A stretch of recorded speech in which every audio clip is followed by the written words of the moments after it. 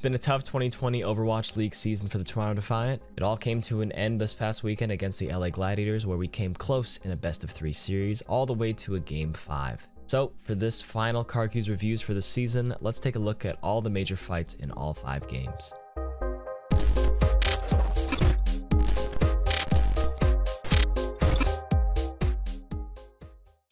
On Ilios Map 1, Toronto has control, time is winding down, they're almost at 90% capture point.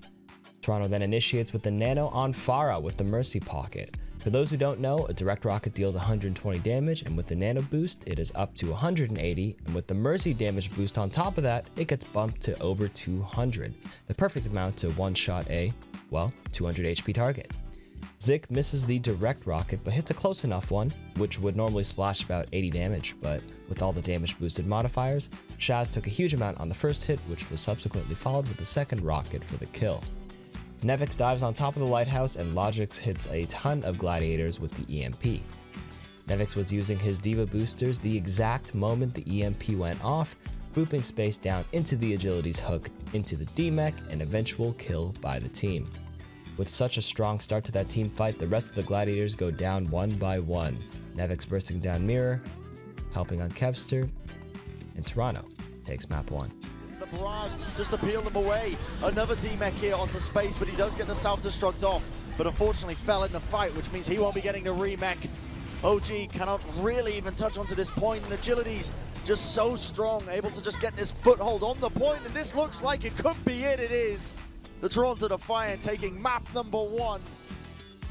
Now moving on to map number 2, Hollywood. Toronto needs to win this upcoming fight as time is winding down for their attack. Logix is set up on the far door, KARQ'S is solo pushing the cart while the rest of Toronto is establishing control of spacing. Cruz and Zeke are high in the sky, Nevix and Agilities are checking the right side door, but as soon as they realize that the Gladiators were going to push out the far door where Logix is camping out, OG fireballs out immediately on Hammond without any response from Toronto. He sneaks all the way around into the back of the payload and jumps on KARQ'S with the help of KARQ'S, who actually managed to sneak out on the right door as well after Nevix and Agilities left it to check the left. Logix was camping behind the door to pressure the first person to come out, who was Space, took a pulse bomb and was immediately killed. However, Birdring was able to send out his Bob, making this a 7 versus 6 since Bob is like an extra hero. The 7th hero rips Nevix apart as he goes down soon after. Cruz looks for an opportunity to res KARQ'S after dying early, as we saw, manages to heal Zeke with a good ground nade, and gives Zeke the Nano.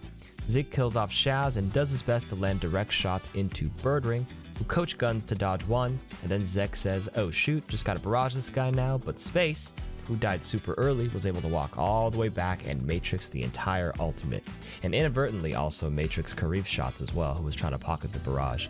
Tough fight for Toronto, but the Gladiators win map 2. The defense matrix able to keep him healed up and healthy, and the Toronto Defiant collapsing, crumbling. No one will stand up to the might of the Gladiators, as they will be walking away with map number 2 in this series.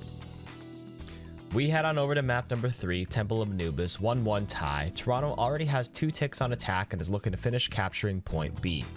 Logix snuck into the back of the point as Sombra and is looking to open up the fight by hacking space.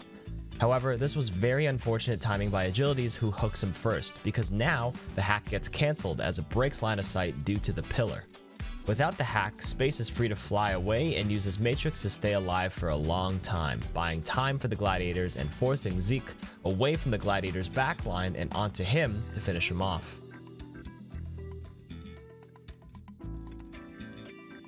While this was happening, OG was trying to flank KARQ'S on Roadhog, but KARQ'S spidey senses were tingling as he manages to sleep him and finish him off with the help of Nevix. Things were looking good, being up 2 kills early, but on 2 CP you need to secure these kills fast because the defenders can respawn and return to the fight very quickly. Bigu stalls a bit by flying in and out as Mercy, and Zeke attempts to jump in for a barrage into the Gladiators' backline. However, like I said, too much time has elapsed now, and Space is already back into the fight as Diva and manages to matrix a ton of the damage, and Shaz finishes off Zeke. Agilities jumped onto the point and put in a ton of work, helping to D-Mech Space and help kill OG, who came back as well with the help of Logix's EMP. Toronto has to work overtime, no pun intended, and kill these gladiator tanks again after killing them early in the fight because of this respawn advantage.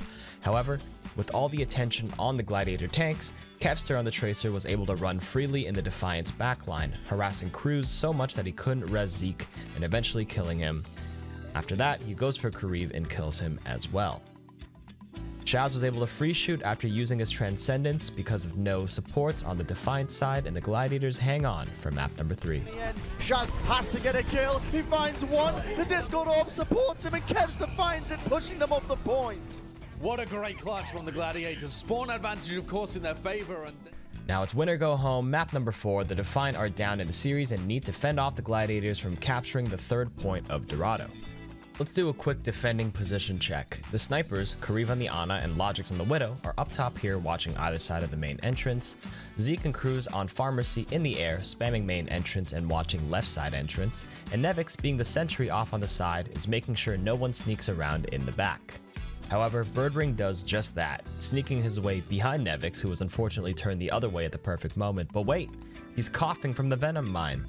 Let's rewind. Logix, who was set up close a few moments ago earlier, threw down the Venom mine, and Birdring did not see it while he was trying to sneak behind. At this point, Birdring is already committed, there's nowhere to run, so he just coach guns it to the Defiant backline, and Logix is there ready to duel him. Unfortunately, Logix loses the duel, but Nevix responded immediately after hearing the call out from his team, and launches his bomb to the point right after. This kills KARQ'S, who was trying to touch the payload to ensure the Gladiators stay in overtime. Now, what transpired elsewhere while this was happening? Agilities threw down his whole hog and kept 3 Gladiators stuck at the main entrance, which also forced out Shaz's Transcendence. Zeke was patient and waited for it to end and dropped down for an immediate barrage to finish off Shaz. With the Gladiators losing a few members early on and overtime winding down, Toronto just has to clean up the rest of the Gladiators off of those initial picks and forces a map 5. Bio-native KARQ'S. So many picks going their way. The Toronto Defiant inches away from victory. So close from continuing this series now. Only a few players remaining. OG desperately trying to cling on to whatever he can with the Primal Rage, but he is melted in an instant. And this series, Josh, will be going the distance. The Toronto Defiant are going to be getting their win and taking it to map 5. And this is it, map 5, and we're on Lijiang Tower Gardens. This was a tough ending, and as much as I'd love to show a winning team fight from us, I gotta give credit to how the Gladiators ended our season here. The Glads already had control of the point with time winding down, so they knew that Toronto is gonna have to speed boost their way to touch the point. They set their defensive positions up close to instantly evaporate any Defiant members if they came through this way, but the Defiant instead head towards the bridge. KARQ'S actually found Zeke's translocator early, and as soon as he destroyed it, the Gladiators initiated quickly. KARQ'S hacks Nevix, and Shaz opens up with the Coalescence. The Defiant are forced to speed past the bridge away from that defensive trap set up on the other side, but remember how Zeke's translocator was found earlier? He decides to throw it in this room as soon as the cooldown came back up. But that's also where KARQ'S previously set up his translocator, and he teleports back here and starts a duel against Zeke. Toronto is preoccupied, running away from the Glads and going to point, and Shaz catches up with his Coalescence, burning through some of Zeke's HP and assisting KARQ'S in finishing him off. This spells trouble for the Defiant. Like I said, they were so preoccupied and lost Zeke early, which gave Birdring the opportunity to teleport in, and well, let's just have the casters call the end of this one. They've got to try and turn up, and look at this! Gladiators finding the opening picks, Birdring rolling through them with the Death Blossom, 2 kills! And that should do it, ladies and gentlemen. The Los Angeles Gladiators. The Defiant made it hard for them, but they will be victorious. GG's in the chat, and they will move forward in the tournament.